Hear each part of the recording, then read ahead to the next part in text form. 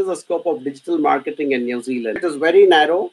So if you're not a specialist in digital marketing, my suggestion is don't get into a course which teaches only digital marketing, but choose a more generic business course which has got papers in digital marketing. When you choose a more generic business course, you'll be able to get jobs in sales, administration, finance, customer satisfaction, so on and so forth.